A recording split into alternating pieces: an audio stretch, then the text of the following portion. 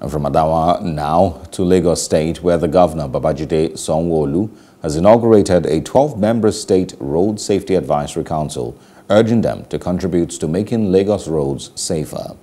Governor Sanwo-Olu, who chairs the board with his deputy, Obafemi Hamzat, an alternate chairman, says the initiative demonstrates the premium his administration places on the lives of Lagosians. Plus TV Africa's Lagos State House correspondent, Love Ikuku Oyedokun, tells us more in this report. Road safety is now a global issue of concern, given the number of avoidable crashes, which often leads to loss of thousands of lives annually. 2018 Global Status Report by the World Health Organization shows that road traffic accident is one of the leading causes of deaths in the world, with at least 1.3 million deaths. The Sanwo-Olu government looks to be up against the game with the inauguration of this council. Commissioner for Transportation Frederick Oladeyinde, who describes Lagos State as a trailblazer, says the inauguration of the State Road Safety Advisory Council will not only come forward with clear road safety blueprints, but also stem the tide of road traffic crashes and its attendant social-economic losses. In line with the team's agenda, Lagos State is inaugurating a 12-man Lagos State Road Safety Advisory Council.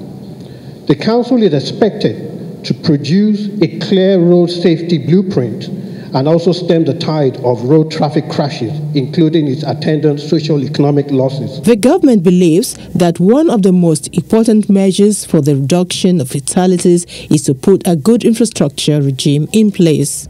Part of its strategy we're implementing include ensuring that our roads infrastructure complies with global standards for safety, capacity improvement of relevant agencies, including the Vehicle Inspection Services VIS, the Lagos State Traffic Management Authority LASMA, the Lagos State Emergency Management Authority LASEMA, and the Lagos State Fire Service. Speaking exclusively with Plus TV Africa, Sector Commander Federal Road Safety Commission Lagos, Olusegun Ogungbemide, says the inauguration is a welcome development.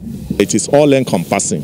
It's something that involves all the agencies, the government, the non-governmental agencies, the various traffic management agencies, all tending towards creating a kind of short-term process for Lagos State and by extension Nigeria. Earlier, the Commissioner for Transportation Frederick Oladeyinde said the inauguration of the body demonstrated Nigeria's commitment to addressing the challenges of road safety in the country. From Lagos House Marina, Love Ikuku Oyedokun, reporting for Plus TV Africa.